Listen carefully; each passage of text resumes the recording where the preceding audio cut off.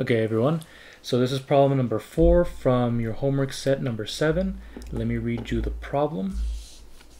It says a cop investigating the scene of an accident measures the length L of a car's skid marks in order to find out its speed V at the beginning of the skid. Express V in terms of L and any other relevant variables. And the answer ends up being in symbols. So there's no numbers that are given, but we do know that, or we're going to pretend like we know what L is, the length that it takes for, it's a skid mark, so that's how long it takes the car to stop, how far it takes the car to stop. And we want to know the initial velocity that it's going at. Now we can assume because it stops at the end of that part, at the end of L, then the final velocity is going to be V. So this is starting to look like a kinematics problem where, let me say for 4, where we know that our final velocity is going to be 0. Our initial velocity, well, that's going to be V. That's what we're looking for. We know that the change in distance is L, and what we can probably find out is the acceleration. And the reason I say that is because we are going to be writing the answer in terms of the kinetic coefficient of friction, and that's going to have to do with the forces. So the forces always connect back to the acceleration. There's no real indication that we can figure out what the time is without actually going through and finding out the acceleration. So our goal is going to be to find an expression for the acceleration so that we can use these in a kinematic equation that involves these variables. And the one that doesn't have any time is v squared is equal to, well, I'll write it with f and I. Vf squared is equal to vi squared plus 2 times the acceleration times delta x. So once again, we want to find out what V is at the very beginning of the skid. And you have a car that's moving with some velocity. And then at the end of some distance, the velocity is 0. So it's moving this way, it starts slowing down, velocity is 0. And so we need to find out what this acceleration that it experiences is in order to figure out how to solve this kinematic equation. And this acceleration is going to come from thinking about the forces that are acting on the car. So we need friction in order for the car to actually stop. So let's draw a free body diagram that's going to list all of the forces that are acting on it. And we're going to need friction acting in the direction opposite of the motion. This is going to be kinetic friction. And I also want to draw the normal force and the weight. The weight is the mass times the gravitational acceleration, and we don't know what the mass is. We see that it doesn't really show up in the answer. And so sometimes if they don't tell you the mass, a lot of times the mass ends up canceling out. So we're going to see that's going to happen. In this situation, because we're not accelerating up or down, the sum of forces in the y direction have to add up to 0. And that means that normal force has to cancel out with the weight, which means that these two have to be the same magnitude. Normal and weight have to be the same magnitude. And that's going to let us have an expression connect the friction force to things that are known like G.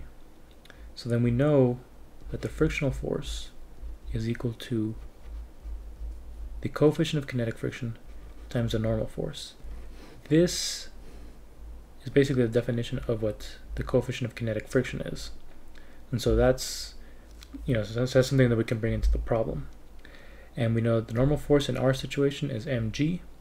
So frictional force is going to be mu k times mg.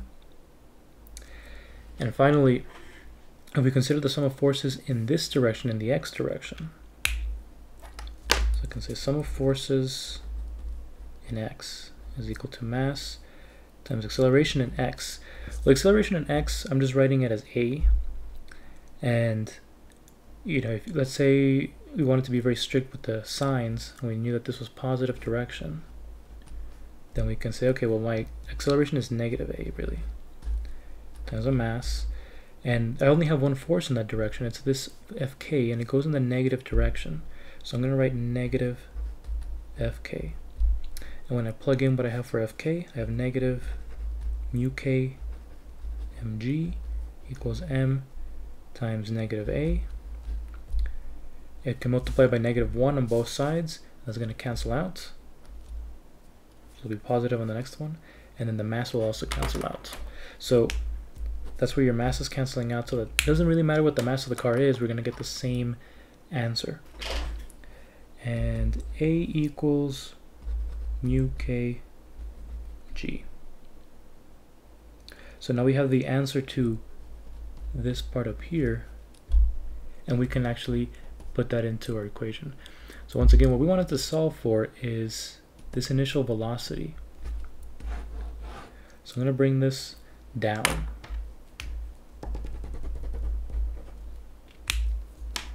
But I'm going to write in what I know, which is that the final velocity is 0. 0 squared is 0. The initial velocity is v plus 2, and I know that the acceleration is mu kg, and delta x, instead of writing delta x, we're writing L. And what we're looking for is v, so I'm going to move v over. Let's see. V squared. And why am I missing a negative sign? Acceleration is negative, frictional force is negative.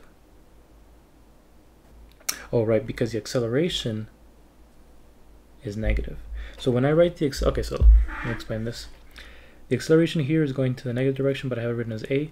And so when I put it in here, this should be a negative a.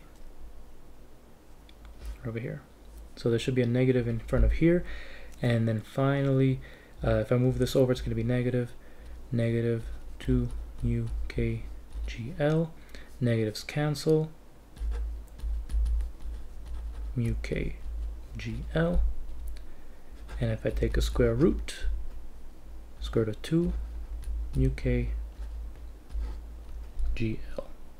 And that's what we have in our answer. 2 mu k gl. So the reason that that negative was really bothering me was because I knew I was going to take a square root, and you cannot take the square root of a negative number, and that's going to give you an imaginary number, but that wouldn't make any sense for this context for a velocity. Alright, so this is our answer, and everything is in terms of symbols, the coefficient of friction, the acceleration due to gravity, and how far it takes to stop the car, the skid mark in this case. And we saw that the mass is canceled out. Awesome.